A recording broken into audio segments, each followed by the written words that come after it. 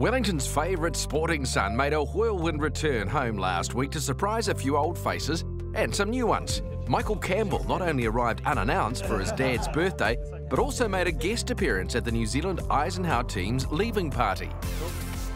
If you combine your ages, I'm still older than you guys. How old are you? 22. 23? 23, yep. I am too. A rejuvenated Michael Campbell aimed to inspire the current crop of Kiwi amateurs to replicate the New Zealand 1992 Eisenhower victory, which launched Campbell on a path that ultimately saw him win the US Open. I think it's my responsibility, really, to pass on my knowledge, my experiences to these young kids who are like sponges right now. I'll never forget I had a conversation with the great Jack Nicklaus after winning the US Open. He said to me, Michael, now you've got the responsibility to grow the game in New Zealand. It was a golden opportunity for me to come over here and share my thoughts. Luke Toomey and Ryan Chisnell will join up with US-based Nick Voke in Mexico at this week's World Amateur Teams Champs. And the day before the duo flew out, they spent the afternoon picking the brains of a golfer who won the Eisenhower Trophy before the current team was even born. We found ourselves in a position after 3 rounds, I think it was 9 shots behind America. Oh, wow. They were the favourite, and we won by 5. Wow. Yeah, that's pretty cool. And I remember that at the closing ceremony, we learnt afterwards that all they had, the officials, was the American national anthem. So halfway after 9 holes, they had to rush down to the New Zealand Embassy in Vancouver and grab a copy of the national anthem of New Zealand. To play for your country, just with a silver fern on your chest, was just an incredible feeling. And yes, we were fortunate enough to win it for the first time back in '92 with Philip and Grant and Stephen Scarhill. So this is my way of giving back to the game. That got me going, really. New Zealand Golf supported me since I was 15 years old. So it's 7, 8 years of financially supporting me. So this is my way of giving back to them.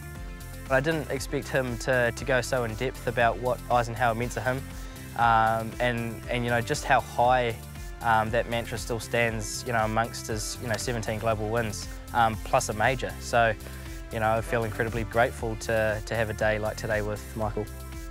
Did you know, say, at the start of '92 that you were going to turn professional in '93? You probably get asked the question all the time, right? Both of you, when are you going to turn pro? Yeah. And the most important thing I'm going to tell you right now, it's no age. You know, you can be 16 or 32 or something, whatever. If you're ready, if you know you're ready, it's time to go. Well, for me, it was pretty obvious because we won the Eisenhower. Yeah, absolutely. So we couldn't go any further. Yeah. Phil won the individual, came second. He beat me. Yeah, it was pretty cool. Just for him to give us time and come out and speak to us was a good thrill. I think talking to him about how he kind of built up his career and how he transitioned to the pro ranks was quite valuable to me. Whether I was ready or not was the main question. So just touching a few areas on that with him was really enjoyable. Having given a glimpse into what it takes to win an Eisenhower Trophy, Michael took Luke and Ryan onto the course to show off the secrets of his famed short game. I have 9 yarders for each wedge. Wow, nice. Yeah. So that's a lot. Yeah, but after a while it gets natural. Like, okay, 10 o'clock, 9 o'clock, 8 o'clock. Down this one finger, 2 fingers, 3 fingers.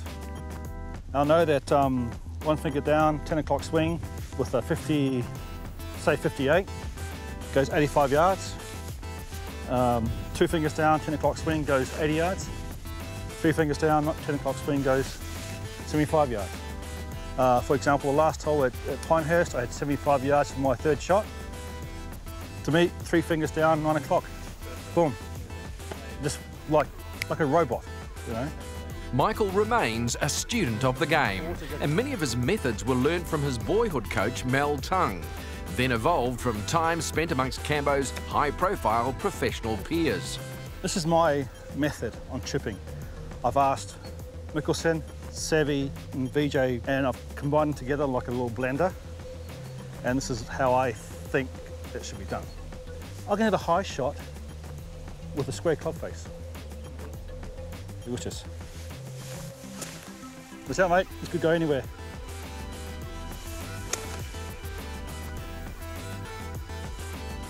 That's for the square club face. So it's almost feeling like you're doing this on the way down, but you're not. What's the feeling? Why flick? You know, the old-fashioned way is open the club face and cut across it. That's bullshit. That's for you, Mel. Because when you cut across it, it's too much of a glancing blow. So you hit it just there or too far. This system, I'm going to call it system, you're Getting the full club face. exactly. It's more consistent. Under pressure, so much better. Nurturing young golf talent is something Campbell is passionate about and is a new career focus, having finally stored the clubs in the garage at his home in Marbella. I retired about 4 years ago, I think it is, or 3 years ago, and ever since then I've refocused on something else. I decided to start up 2 golf academies. It's been fun. You know, I've been busy, but it's nice for me to just to reconnect with my boys because I've been an absent father for a long time, overseas playing.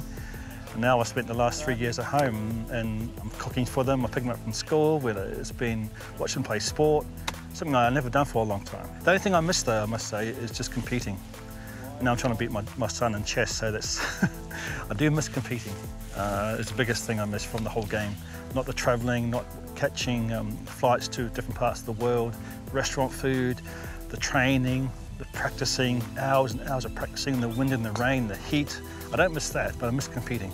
And from the south of Spain, Michael has been keeping an eye on the state of New Zealand's latest batch of world beaters. And that includes a first PGA Tour winner since Campbell won in 2005 and a first Kiwi major winner since that iconic moment at Pinehurst. Yeah, I'm very, very excited to see the young talent coming through. Obviously Lydia and Danny are doing fantastic golf.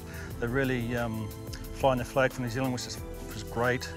I think Danny will win more PGA Tour events. He's such a talented young man. And Lydia, well, who knows? She's going to break some more records, I think. The record break in Lydia Ko, I just really admire her. I met her, I saw her at the Augusta this year and we had a little talk and she's like a little kid just having fun.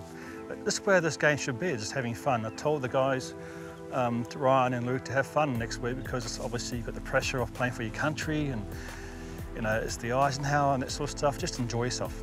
Michael's also kept an eye on other Kiwi athletes and teams, including his beloved Super Rugby champions.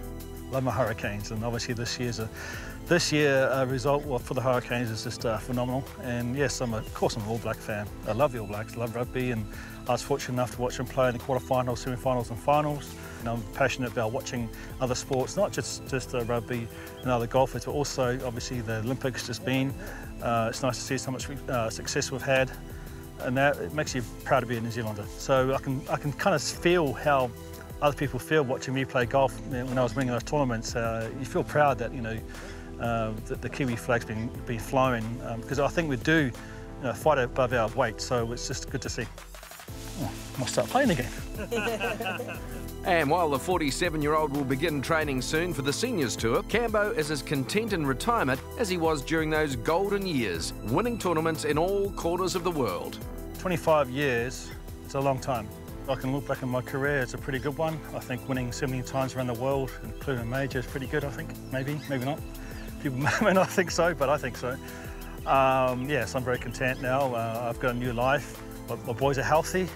I'm healthy, what more can I ask for? I'm happy. So it's just a great opportunity for me to come back and share my thoughts and experiences with these 2 young sponges. They're just complete sponges and a delight to teach. The great students of the game, I wish them all the very best.